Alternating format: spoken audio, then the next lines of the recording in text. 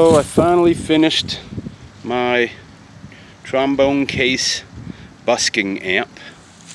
Okay, I ordered one of these little kits from CB Giddy online and found this old trombone case. So how this works is this little thing here runs on just a 9-volt battery, 5 amps.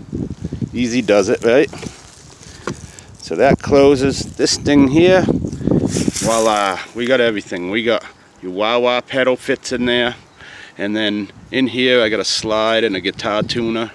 I have 2 cords, one for the wah to the guitar, one for the wah to the amp.